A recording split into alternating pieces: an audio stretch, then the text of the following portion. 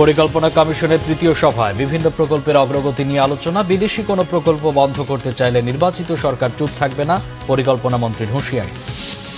Vote বর্জনের ভুল বুঝতে পেরেছে বিএনপি, বললেন পররাষ্ট্রমন্ত্রী। ভোট লাগে না বলেই দ্রব্যমূল্যের ঊর্ধ্বগতিতে নির্বিকার সরকার, বিএনপি নেতাদের মন্তব্য। ডক্টর ইউনূসের মামলা নিয়ে কথা বলা ব্যক্তিরা বাংলাদেশের বিচার ব্যবস্থা সম্পর্কে জানেন না, অ্যাটর্নি জেনারেলের মন্তব্য। বিদেশিদের কথা গায়ে মাখেন না, বললেন খুরশিদ আলম খান। শরীফার গল্প পর্যালোচনায় 5 সদস্যের কমিটি গঠন। প্রয়োজনে চলতি শিক্ষাবর্ষেই বাদ দেওয়া হতে পারে বিতর্কিত বিষয়গুলো, জানালেন অধ্যাপক মশিউজ্জামান। দেখছিলেন বিআরবি কেবল সংবাদ শিরোনাম, এবার বিস্তারিত। প্রকল্প বাস্তবায়নে অযথা দেরি না করতে নির্দেশ দিয়েছেন প্রধানমন্ত্রী শেখ হাসিনা। তিনি বলেছেন, প্রকল্পে মানুষ কতটা লাভবান হবে, অর্থনীতিতে কতটা ইতিবাচক প্রভাব পড়বে তা খেয়াল রাখতে হবে। পরিকল্পনা কমিশনের তৃতীয় সভা শেষে পরিকল্পনা মন্ত্রী অবসরপ্রাপ্ত মেজর জেনারেল আব্দুস সালাম হুঁশিয়ারি দেন, বিদেশি কোনো প্রকল্প বন্ধ করতে চাইলে নির্বাচিত সরকার চুপ থাকবে না। রিপোর্ট সৈয়দ আব্দুল মুহিতের। দীর্ঘ 8 বছর পর আগারগাঁওয়ের এনএসি সম্মেলন কক্ষে প্রধানমন্ত্রী শেখ হাসিনার সভাপতিত্বে অনুষ্ঠিত হল বাংলাদেশ পরিকল্পনা কমিশনের তৃতীয় সভা। শুরুতে দেয়া বক্তব্যে প্রধানমন্ত্রী বলেন, উন্নয়নের ধারা অব্যাহত রাখতে হবে, সামনে সবচেয়ে বড় চ্যালেঞ্জ অর্থনীতির ইতিবাচক অগ্রগতি ধরে রাখা। এ সময় প্রকল্পের কাজগুলো দ্রুত শেষ করার নির্দেশ দেন তিনি। আমি আপনাদের অনুরোধ করব যে আমাদের এখন যেটা সবথেকে দরকার, যে আমরা যে সমস্ত পরিকল্পনা হাতে নিয়েছি, যে যার কার্যক্রম আমরা চালাচ্ছি, এই কার্যক্রমের ক্ষেত্রে আমাদেরকে বেছে নিতে হবে যে কোনগুলি সামান্য কিছু টাকা দিয়ে শেষ হয়ে যাবে। কারণ আমি মনে করি প্রজেক্টগুলি যত দ্রুত শেষ করে ফেলা যায় তত ভালো, কারণ একটা প্রজেক্ট শেষ হলে তার রিটার্ন আসে, এখানে আমরা লাভবান হই, আমরা নতুন প্রজেক্ট নিতে পারি। কাজে এই যে দীর্ঘসূত্রিতা যেন না হয়, বারবার যেন প্রজেক্ট বাড়ানো হয়। আর নতুন প্রজেক্ট নেওয়ার সময় আমি আবারও বলবো যে হয়তো একটা প্রস্তাব আসলে বড় আকারে সেটা গ্রহণ না করে প্রত্যেকটা প্রস্তাবে এটাই মাথায় রাখতে হবে যে সেখানে আমার কতটুকু টাকা ব্যয় হবে, কি পরিমাণ আমরা ঋণ নিচ্ছি, কতটা আমাকে সুদ পরিশোধ করতে হবে, কতদিনের মধ্যে করতে হবে, সেটা করবার মতো আমাদের সক্ষমতা আছে কিনা, এগুলি যাচাই বাছাই করা একান্ত দরকার। পাশাপাশি যে প্রজেক্ট আমি নেব সেটা আমার ওই এলাকা বা ওই কাজের জন্য কতটুকু কার্যকর এবং কতটুকু মানুষ লাভবান হবে, সাধারণ মানুষ কতটুকু লাভবান হবে, অর্থনীতিতে কতটুকু যোগ হবে, সেটাই দেখতে হবে। শেখ হাসিনা বলেন, স্বল্পোন্নত দেশ থেকে উন্নয়নশীল দেশে উন্নীত হওয়ার লক্ষ্য পূরণে একসাথে কাজ করতে হবে। 2041 সালের মধ্যে স্মার্ট বাংলাদেশ গড়ার অঙ্গীকারও পুনর্ব্যক্ত করেন প্রধানমন্ত্রী। এই 5 বছরের মধ্যে যতটুকু আমি পারি কাজ করে যাব দেশের জন্য, এটাই আমার লক্ষ্য। আমরা 41 সালের মধ্যে স্মার্ট বাংলাদেশ করব ঘোষণা দিয়েছি, সেটা মাথায় রেখেই আমাদের কার্যক্রমগুলি করতে হবে, পরিকল্পনাগুলি নিতে হবে। বৈঠকের পর ব্রিফিংয়ে পরিকল্পনা মন্ত্রী অবসরপ্রাপ্ত মেজর জেনারেল আব্দুস সালাম জানান, প্রকল্পের গতি আনতে প্রকল্প পরিচালকদের একটি পুল গঠন করা হবে। বিদেশি ঋণের প্রকল্প প্রতি 3 মাস অন্তর মনিটর করবে প্রধানমন্ত্রীর মুখ্য সচিবের নেতৃত্বে একটি কমিটি। বিদেশিরা আমাদের প্রকল্প বন্ধ করে দেবে, আমরা কি মুখে আঙুল দিয়ে বসে থাকবো নাকি? কি কথা বলেন আপনারা? এটা গণতান্ত্রিক দেশ এবং এখানে একটা নির্বাচিত সরকার রয়েছে, এখানে যে কেউ এসে মাতবরি করে যাবে, এটা হবে নাকি? বিদেশিরা যে প্রকল্প দিচ্ছে তাদের কি স্বার্থ নাই? তারা কি নিঃস্বার্থভাবে দিচ্ছে নাকি? প্রকল্প বাছাই এখন থেকে কমিশনের সব সদস্যকেই অন্তর্ভুক্তির সিদ্ধান্ত হয়েছে বলেও জানান পরিকল্পনা মন্ত্রী। সৈয়দ আব্দুল মুহিত, বাংলাভিশন, ঢাকা। পররাষ্ট্রমন্ত্রী ডক্টর হাসান মাহমুদ বলেছেন, নির্বাচন বর্জনের ভুল বুঝতে পেরেছে বিএনপি। বুধবার শহীদ মতিউর দিবসে শ্রদ্ধা জানানোর পর একথা বলেন তিনি। এদিকে পররাষ্ট্রমন্ত্রীর সঙ্গে সাক্ষাৎ করেছেন ব্রিটিশ হাই কমিশনার সারা কুক। পরে তিনি সাংবাদিকদের বলেন, বাংলাদেশের নির্বাচন নিয়ে আগের অবস্থানেই আছে তার দেশ। ইমরুল কায়েসের রিপোর্ট। পররাষ্ট্র মন্ত্রণালয়ে বেলা 11:30টার দিকে পররাষ্ট্রমন্ত্রীর সাথে বৈঠক করেন ব্রিটিশ হাই কমিশনার সারা কুক। পরে গণমাধ্যমকে ব্রিটিশ হাইকমিশনার বলেন, দ্বিপক্ষীয় সম্পর্ক আরও বাড়াতে যুক্তরাজ্য ও বাংলাদেশ একসাথে কাজ করবে। নির্বাচন অবাধ ও সুষ্ঠু মানদণ্ড অনুযায়ী হয়নি। গত 8 তারিখে যুক্তরাজ্য সরকারের দেয়া এই বিবৃতির আলোকেই কাজ করবেন বলে জানান সারা কুক। বাংলাদেশের নির্বাচনে বিরোধী দল, গণতন্ত্র ও মানবাধিকার বিষয়ে যুক্তরাজ্য সরকার গত 8 তারিখ একটি বিবৃতি দিয়েছিল। বাংলাদেশের সরকার ও রাজনৈতিক দলের সাথে গঠনমূলকভাবে এই ইস্যুতে অব্যাহতভাবে কাজ করতে আমরা সম্পৃক্ত থাকব। দ্বিপক্ষীয় ও বাণিজ্য সম্পর্ক বৃদ্ধি, নিরাপত্তা ইস্যু, রোহিঙ্গাদের সহায়তা এবং জলবায়ু পরিবর্তন মোকাবেলায় বাংলাদেশ ও যুক্তরাজ্য একসাথে কাজ করবে। পররাষ্ট্রমন্ত্রী ডক্টর হাসান মাহমুদ মানবাধিকার উন্নয়নে যুক্তরাজ্যের সাথে কাজ করার কথা বলেন। তারেক রহমান প্রসঙ্গেও কথা বলেন তিনি। তারেক রহমান শাস্তিপ্রাপ্ত আসামি। আমাদের সরকার যে কোনো শাস্তিপ্রাপ্ত আসামি শাস্তি কার্যকর করতে চায়। তারেক রহমানকেও উপযুক্ত সময়ে আমাদের সরকার তার শাস্তি কার্যকর করার জন্য যা যা করার সেটি করবে। এদিকে ৬৯ গণঅভ্যুত্থানে শহীদ মতিউর রহমান মল্লিকের স্মৃতিফলকে সকালে রাজধানী নবকুমার ইনস্টিটিউটে শ্রদ্ধা নিবেদন করেন পররাষ্ট্রমন্ত্রী হাসান মাহমুদের নেতৃত্বে আওয়ামী লীগ নেতারা। এরপর সাংবাদিকদের তিনি বলেন, নির্বাচন বর্জনের ভুল বুঝতে পেরেছে বিএনপি। আজকে সমস্ত পৃথিবী মাননীয় প্রধানমন্ত্রীকে অভিনন্দন জানাচ্ছেন আবার নতুনভাবে নির্বাচিত হওয়ার কারণে। গতকাল ইউরোপিয়ান কাউন্সিলের প্রেসিডেন্ট চার্লস মিশেল অভিনন্দন বার্তা পাঠিয়েছেন, সেটি এখনও হয়তো পত্রিকায় আসেনি। তো সুতরাং এতে তাদের মাথা খারাপ হয়ে গেছে, এখন আবল তাবল বকা শুরু করেছে। পররাষ্ট্রমন্ত্রী বলেন, বিএনপি নেতারা এখন চরম হতাশ। আজকে হঠাৎ করে ইমরুল কায়েস, বাংলাভিশন, ঢাকা। 2 বছর থেকে এটি ১৯৬৯-এর গণ অভ্যুত্থানে পুলিশের গুলিতে নিহত শহীদ মতিউর রহমান মল্লিকের মৃত্যুবার্ষিকীতে ফুলেল শ্রদ্ধা জানিয়েছেন তার সহযোদ্ধা ও গোপীবাগের এলাকাবাসী। ১৯৬৯-এর গণ অভ্যুত্থানে ২৪ জানুয়ারি পূর্ব পাকিস্তান জুড়ে ডাকা হরতালের সমর্থনে মতিঝিল থেকে বের হওয়া মিছিলটির অগ্রভাগেই ছিলেন মতিউর। সচিবালয়ের সামনে পুলিশের গুলিতে ঘটনাস্থলে মৃত্যু হয় তার। বুধবার সকালে মতিউরের মৃত্যুবার্ষিকীতে তার কবরে ফুলেল শ্রদ্ধা জানান সেই সময় তাকে দাফন করা প্রবীণ সাংবাদিক চপল বাসার। উপস্থিত ছিলেন ঢাকা দক্ষিণ সিটি কর্পোরেশনের ৩৯ নং ওয়ার্ড কাউন্সিলর রোকন উদ্দিন ও ৮ নং ওয়ার্ড কাউন্সিলর সুলতান মিয়া সহ রাজনৈতিক নেতারা। শহীদ মতিউর রহমান মল্লিকের আত্মার শান্তির জন্য করা হয় দোয়া। ২০১৮ সালে দেশের সর্বোচ্চ পুরস্কার স্বাধীনতা পদক দিলে সামনে আসে মতিউরের কবরের বিষয়টি। গত বছর গণ অভ্যুত্থান দিবসে গোপীবাগ পঞ্চায়েত কবরস্থানে বসানো হয় মতিউরের নাম ফলক, জানানো হয় শ্রদ্ধা। আগামীতে রাষ্ট্রীয়ভাবে শহীদ মতিউরের আত্মত্যাগের দিনটি পালনের দাবি স্থানীয়দের।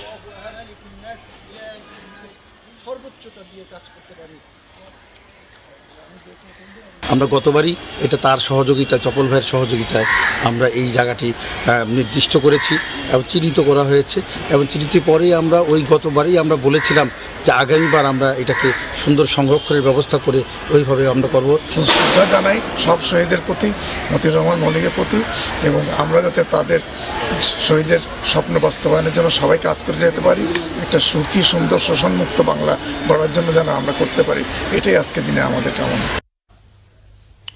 বিএনপি নেতারা বলেছেন, সরকারের ভোটের প্রয়োজন পড়ে না বলে দ্রব্যমূল্যের ঊর্ধ্বগতিতে মানুষ নিষ্পেষিত হলেও কিছু যায় আসে না। প্রতিদিন মানুষ নিঃস্ব হচ্ছে, আরেক দল মানুষ কোটিপতি হয়ে বিদেশে টাকা পাচার করছে। গণতন্ত্র ও জনগণের ভোটের অধিকার ফিরিয়ে আনতে আন্দোলন অব্যাহত রাখার কথা জানান তারা। আরও জানাচ্ছেন জাহাঙ্গীর আকন্দ। বিএনপির প্রতিষ্ঠাতা ও সাবেক রাষ্ট্রপতি জিয়াউর রহমান ও সাবেক প্রধানমন্ত্রী বেগম খালেদা জিয়ার ছোট ছেলে আরাফাত রহমান কোকোর নবম মৃত্যুবার্ষিকীতে সকালে বনানী কবরস্থানে আরাফাত রহমান কোকোর কবরে ফুল দিয়ে শ্রদ্ধা জানান বিএনপির স্থায়ী কমিটির সদস্য ডক্টর আব্দুল মঈন খান সহ দলটির নেতারা। এ সময় আরাফাত রহমান কোকোর আত্মার মাগফিরাত কামনায় দোয়া ও মোনাজাত করা হয়। এছাড়াও বিএনপির অঙ্গ ও সহযোগী সংগঠনের নেতাকর্মীরা আরাফাত রহমান কোকোর কবরে শ্রদ্ধা জানান। এ সময় সাংবাদিকদের ডক্টর আব্দুল মঈন খান বলেন, আরাফাত রহমান কোকো রাজনীতি করতেন না, শুধু রাজনৈতিক পরিবারের সন্তান হওয়ার কারণেই তার উপর 1-11-এর সরকার নির্যাতন করেছিল।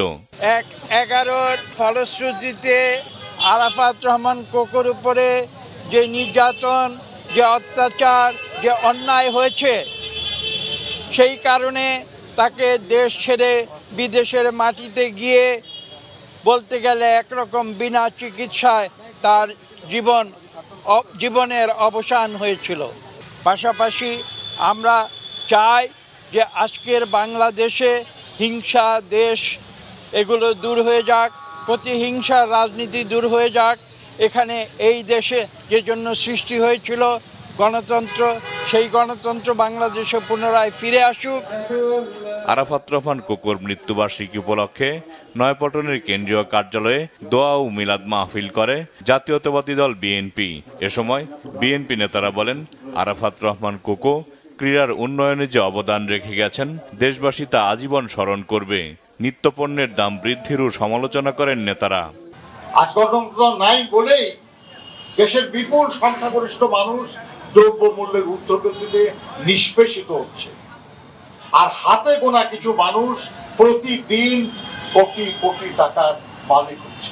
দেশের শতকরা 5 ভাগ মানুষ যে পরিমাণ সম্পদ আজকে লুট করে নিয়ে যাচ্ছে, বাকি 95 ভাগ মানুষ সেই পরিমাণ নিষ্ঠ হয়ে যাচ্ছে। এর কারণ একটাই, সেটা হলো যে সংখ্যাগরিষ্ঠ মানুষের সমর্থনে কোনো প্রয়োজন নাই এই সরকারের, কারণ তারা ভোটেই বিশ্বাস করে। যদি ভোটের প্রয়োজন হতো তাহলে সংখ্যাগরিষ্ঠ মানুষকে তারা খুশি করার চেষ্টা করে। 2015 সালের 24 জানুয়ারি মালয়েশিয়ায় হৃদরোগে আক্রান্ত হয়ে মারা যান আরাফাত রহমান কোকো। জাহাঙ্গীর আকন্দ, বাংলাভিশন, ঢাকা। গাড়ি পোড়ানো মামলায় আগাম জামিন নিতে হাইকোর্টে আসতে হয়েছে এক দৃষ্টি প্রতিবন্ধীকে। তার মতো বিএনপি নেতাকর্মীরাও জামিন নিতে ভিড় করছেন হাইকোর্টে। দীর্ঘদিন আত্মগোপনে থাকায় ক্ষতিগ্রস্ত হয়েছেন ব্যবসা বাণিজ্য সহ আর্থিকভাবে। এবার জামিন নিয়ে ঘরে ফিরতে চান তারা। বিস্তারিত জানাচ্ছেন এস এম ফয়েজ। নোয়াখালীর সেনবাগ থেকে আগাম জামিন নিতে হাইকোর্টে এসেছেন দৃষ্টি প্রতিবন্ধী হাফেজ মোহাম্মদ আলমগীর। গাড়ি পোড়ানোর মামলার আসামি তিনি। তার দাবি, বিএনপির রাজনীতির সঙ্গে তিনি জড়িত না। একটা চোখ আমার নাই, আর একটা চোখে আমি অল্প কিছু দেখি। কোন রকম আল্লাহ পাক আমাকে চালায়, আমি চলি যাক। আমি আল্লাহর কাছে বিচার দেব। আমাকে যে শত্রুতা মিটা করছে, আমাকে যে এই মামলাটা দিয়া আমাকে এই কষ্টটা অন্যায়ভাবে দিতেছে, আল্লাহর কাছে আমি তাদের জন্য, এই জালেমদের জন্য আমি তাদের কাছে আল্লাহর কাছে বিচার দেব। দৃষ্টি প্রতিবন্ধী আলমগীরের মতো অসুস্থ শরীর নিয়ে আব্দুর রশিদ ভোলা থেকে জামিন নিতে বসে আছেন হাইকোর্টের সামনে। তিনিও গাড়ি পোড়ানোর মামলার আসামি। আমরা জানিও না, কিন্তু আমাদের একটা বোম মারার মামলা দিয়েছে। যে এই অসুস্থ অবস্থায় আমরা সেই মামলাটা হাজিরা দিতে খুব কষ্ট করি। এখন আবার এই 28 তারিখের পরে একটা মামলা হয়েছে, আমরা এই মামলা সম্বন্ধে কিছু জানি না। তারপরেও আমার সহ আমাদের 172 জনের নামে মামলা হয়েছে ভোলায়। আলমগীর আর আব্দুর রশিদের মতো বরিশাল থেকে হাইকোর্টে আগাম জামিন নিতে হাজির ক্ষুদ্র ব্যবসায়ী আবু তাহেরও। আমি দুধ বেচে ভাত খাই, আমার মনে করেন এই মামলায় জড়াইছে, কি কারণে জড়াইছে হেরা কইতে পারে, আমি কইতে পারি না। এখন আমি ব্যবসা ছাড়িয়ে আইছি, মনে করেন আমার পোলা বাইনের কি অবস্থা আল্লাহ জানে, আমি কইতে পারি না। বিএনপি নেতাকর্মীদের অভিযোগ, মিথ্যা মামলায় ফাঁসানো হয়েছে তাদের। আমরা আসছি আগাম জামিন নেওয়ার জন্য। যদি দয়া করে মহামান্য আদালত আমাদেরকে জামিন দেয়, তাহলে আমরা ধরেন 28 অক্টোবরের আগে থেকেই আমরা নিজের বাড়িতে শুইতে পারি না, ঘরে শুইতে পারি না। আমাদেরকে আমাদের নিজের বাড়ি তো খুঁজেই, অন্য বাড়ি তো খুঁজে খুব দুরবস্থায় আছি, খুব সমস্যায় আছি। বিএনপির আইনজীবীরা বলছেন, এখন নেতাকর্মীদের মুক্ত করাই একমাত্র লক্ষ্য। এই মামলাগুলো রাজনৈতিক উদ্দেশ্যে মিথ্যা হামলা করা হয়েছে। আর এই হাজার হাজার লোক আজকে দেখেন, কত হাজার হাজার লোক আসছে প্রতিদিন আসছে জামিনের জন্য। এখানে দেখেন আমরা এখানে কত মাঠে কত লোক আছে, সব ওই মিথ্যা মামলায় জামিনের জন্য আসছে। কৃষক, শ্রমিক, সাধারণ মানুষ, রিক্সাওয়ালা সবার আসামি করছে। এলে স্বৈরাচারের যে কর্মকাণ্ড সারা পৃথিবীতে বাংলাদেশে এক এক্সাম্পল আমি মনে করি। গেল 28 অক্টোবর সহিংসতার পর বিএনপির ডাকে হরতাল অবরোধ কর্মসূচিতে সারা দেশে ব্যাপক সহিংসতা হয়। তাতেই দলটির লক্ষাধিক নেতাকর্মীকে আসামি করা হয়েছে। গ্রেপ্তার করা হয়েছে প্রায় 30,000 নেতাকর্মীকে। S M Faiz, Banglavision, Dhaka. শান্তিতে নোবেলজয়ী অর্থনীতিবিদ এবং গ্রামীণ ব্যাংকের প্রতিষ্ঠাতা ডক্টর মোহাম্মদ ইউনূসের বিচার প্রক্রিয়া নিয়ে মার্কিন 12 সিনেটরের প্রশ্ন তোলা দুর্ভাগ্যজনক বলেছেন attorney general M Amin Uddin. বুধবার তিনি বলেন, প্রকাশ্য আদালতে ডক্টর মোহাম্মদ ইউনূসের মামলার বিচার করা হয়েছে। এটা নিয়ে কারো বক্তব্য থাকলে বাতিল করার সুযোগ রয়েছে বলেও জানান attorney general M Amin Uddin. বহির্বিশ্বে যেসব ব্যক্তি বা সংস্থা ডক্টর মোহাম্মদ ইউনূসের মামলা নিয়ে কথা বলছেন, তারা বাংলাদেশের বিচার ব্যবস্থা নিয়ে কিছুই জানেন না। কেউ তাদের প্রভাবিত করে এসব করাচ্ছে বলেও দাবি করেন তিনি। এদিকে ডক্টর মোহাম্মদ ইউনূসকে হেনস্থার অভিযোগের বিষয়ে আইনজীবী খুরশিদ আলম খান বলেছেন, কোন দেশের কোন সিনেটর কি বলল সেগুলো গায়ে মাখেন না তিনি। সকালে সুপ্রিম কোর্টে সাংবাদিকদের বলেন, মার্কিন সিনেটরদের বক্তব্য অবান্তর, অযৌক্তিক ও বাংলাদেশের স্বাধীন বিচার ব্যবস্থার সরাসরি হস্তক্ষেপের শামিল। আমেরিকান কয়েকজন সিনেটর একটি বলছেন যে এই বিচার প্রক্রিয়া নিয়ে প্রশ্ন তুলছেন। আমার মনে হয় এটা আমাদের বিচার ব্যবস্থার প্রতি ওনাদের অনাস্থা এবং এটা সত্যি একটা দুর্ভাগ্যজনক। কারণ অন্য দেশের বিচার ব্যবস্থার ব্যাপারে কথা বলাটা, না জেনে কথা বলাটা এটা ঠিক না। আর ইউনূস সাহেব যদি মনে করেন যে এই বিচারটা ঠিক হয়নি, এটা এখানে ভুল আছে, সেই ক্ষেত্রে তো ওনার আপিলের বিধানই আছে এবং আদালত কিন্তু ওনাকে আপিল করার জন্য বেইলও দিয়ে দিয়েছেন। কেউ ওনাদেরকে বোঝাচ্ছেন যে যিনি ইচ্ছাকৃতভাবে আমাদের বিচার ব্যবস্থাকে বিভ্রান্ত করার জন্য এগুলো করছেন। সাজা মাথায় নিয়ে কোনো আপিল না করে এই ধরনের একটা স্টেটমেন্ট দেওয়া ইউএস কংগ্রেস ডিপার্টমেন্টের যারা সিনেটর, এটা আমাদের কাছে অত্যন্ত বেদনাদায়ক, দুঃখজনক এবং আমরা এটাকে নিন্দা জানাই এবং আমরা ঘৃণাভরে প্রত্যাখ্যান করি। কারণ আমাদের স্বাধীন বিচার ব্যবস্থায় দৃশ্যমান প্রকাশ্য আদালতে ওনাদের বিচার হয়েছে, এখানে কোনো গোপন কক্ষে বিচার হয়নি। প্রকাশ্য আদালতে পর্যালোচনা করে সংশোধিত হতে পারে সপ্তম শ্রেণীর পাঠ্য বইয়ে বিতর্কিত শরীফা গল্প, এমন আভাস দিয়েছে জাতীয় শিক্ষাক্রম ও পাঠ্যপুস্তক বোর্ড। সংস্থাটির সদস্য অধ্যাপক মশিউজ্জামান বাংলাভিশনকে এমন তথ্য জানান। এদিকে শরীফা গল্প পর্যালোচনায় 5 সদস্যের কমিটি গঠন করেছে জাতীয় শিক্ষা মন্ত্রণালয়। মাইনুল শোভনের রিপোর্ট। শরীফ থেকে শরীফা হওয়ার গল্প সপ্তম শ্রেণীর ইতিহাস ও সামাজিক বিজ্ঞান পাঠ্য বইয়ে এই অংশটি নিয়ে গেল বছরও বিতর্ক ওঠে। চলতি বছরের ছাপা বইয়ে কেবল ট্রান্সজেন্ডার শব্দটি বাদ দিয়ে তৃতীয় লিঙ্গ উল্লেখ করা হয়, তবে গল্পটিতে কোনো পরিবর্তন আনা হয়নি। সম্প্রতি ব্র্যাক বিশ্ববিদ্যালয়ের এক শিক্ষক বইয়ের পাতা ছিঁড়লে আবারও সমালোচনা তুঙ্গে ওঠে। বিভিন্ন মহলের অভিযোগ, এই গল্পটির মাধ্যমে ধর্মীয় ও নৈতিকতা বিরোধী কর্মকাণ্ডকে শিশু কিশোর মননে চাপিয়ে দেয়া হচ্ছে।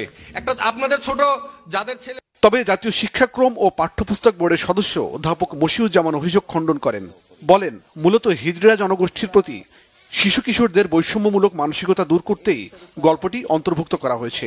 তবে উপস্থাপনার ক্ষেত্রে ত্রুটি থাকতে পারে বলেও মনে করেন তিনি।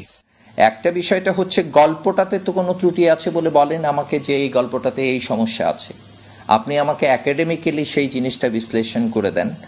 একটা হতে পারে যে হ্যাঁ, এই গল্পে ভাষাগত এই বাক্যটাতে আপত্তি আছে, একটা হতে পারে এই শব্দটার ব্যবহারে আপত্তি আছে, কিন্তু গল্পের যে কথাটা বলা হয়েছে সেই ঘটনাতে কোনো আপত্তি আছে কিনা বলেন। এরকম ঘটনা ঘটেই এই ব্যাপারটা ঘটে। জাতীয় শিক্ষাক্রম ও পাঠ্যপুস্তক বোর্ডের গুরুত্বপূর্ণ এই নীতি নির্ধারক জানান, শরীফার গল্প নয়, বরং পাঠ্যপুস্তকে আরও কোনো অসঙ্গতি থাকলে তাও দূর করবে বোর্ড। শুধু এই অভিযোগ না, আরও কি কি রকমের কথাবার্তা আছে আমরা সব কিছু খুঁজবার চেষ্টা করছি। যত রকমের মতামত পেপারে, পত্রিকায়, সোশ্যাল মিডিয়ায় কিংবা ইলেকট্রনিক মিডিয়ায় যা কিছু হচ্ছে তার সব কিছুকেই সংগ্রহ করছি। আমরা সেগুলো সংশোধন, পরিমার্জন, পরিশোধন, বর্জন, সংযোজন যা করা দরকার আমরা সেগুলো করতে রাজি আছি। এখন যেহেতু অনলাইন সিস্টেমটা তৈরি হয়ে গেছে, ফলে আমরা এরকম যদি কমিটি যদি গঠন হয়ে থাকে এবং কমিটি যদি সুপারিশ দিয়ে থাকে, তাহলে সেই সুপারিশের প্রেক্ষিতে আমরা অবশ্যই ব্যবস্থা গ্রহণ করে প্রয়োজন বোধে এবারই আমরা অনলাইনে প্রত্যেকটা বিদ্যালয়ে পাঠিয়ে দিতে পারবো।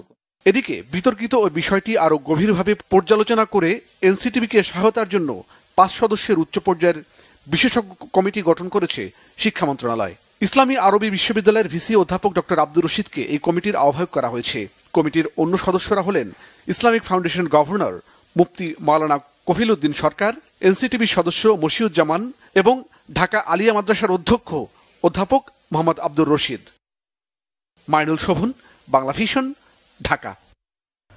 11 ক্যাটাগরিতে 16 জন পেলেন বাংলা একাডেমি সাহিত্য পুরস্কার 2023। বুধবার এই পুরস্কারের তালিকা প্রকাশ করে বাংলা একাডেমি। এক সংবাদ বিজ্ঞপ্তিতে প্রতিষ্ঠানটি জানায়, এবছর 5টি ক্যাটাগরিতে 2 জন করে এবং 6টি ক্যাটাগরিতে পাচ্ছেন 1 জন করে বাংলা একাডেমি সাহিত্য পুরস্কার। পুরস্কার প্রাপ্তরা হলেন শামীম আজাদ, নুরুদ্দিন জাহাঙ্গীর, সালমা বানী, জুলফিকার মতিন, সালেহা চৌধুরী, মৃত্তিকা চাকমা, মাসুদ পথিক, তপঙ্কর চক্রবর্তী, আফরোজা পারভিন, আসাদুজ্জামান আসাদ, সাইফুল্লাহ মাহমুদ দুলাল, মুজিবুর রহমান, ইনান আল হক, ইসহাক খান, তপন বাগচি, সুমন কুমার দাস। সংবাদ শেষ করব বিআরবি কেবল শিরোনামগুলো আরেকবার জানিয়ে। পরিকল্পনা কমিশনের তৃতীয় সভায় বিভিন্ন প্রকল্পের অগ্রগতি নিয়ে আলোচনা। বিদেশি কোনো প্রকল্প বন্ধ করতে চাইলে নির্বাচিত সরকার চুপ থাকবে না, পরিকল্পনা মন্ত্রীর হুঁশিয়ারি। ভোট বর্জনের ভুল বুঝতে পেরেছে বিএনপি, বললেন পররাষ্ট্রমন্ত্রী। ভোট লাগে না বলেই দ্রব্যমূল্যের ঊর্ধ্বগতিতে নির্বিকার সরকার, বিএনপি নেতাদের মন্তব্য। ডক্টর ইউনূসের মামলা নিয়ে কথা বলা ব্যক্তিরা বাংলাদেশের বিচার ব্যবস্থা সম্পর্কে জানেন না, অ্যাটর্নি জেনারেলের মন্তব্য। বিদেশিদের কথা গায়ে মাখেন না, বললেন খুরশিদ আলম খান। শরীফার গল্প পর্যালোচনায় 5 সদস্যের কমিটি গঠন, প্রয়োজনে চলতি শিক্ষাবর্ষেই বাদ দেওয়া হতে পারে বিতর্কিত বিষয়গুলো, জানালেন অধ্যাপক মশিউজ্জামান। এই ছিল এখনকার মতো। পরে সংবাদ সকাল 7:30টায় দেখার আমন্ত্রণ রইল। এছাড়া বাংলাভিশন সংবাদ ও সংবাদ সংশ্লিষ্ট অনুষ্ঠান দেখতে ভিজিট করুন www.bfinews24.com ও facebook.com/banglavisionnews এবং সাবস্ক্রাইব করুন youtube.com/banglavisionnews। এতক্ষণ সাথে থাকা অসংখ্য ধন্যবাদ।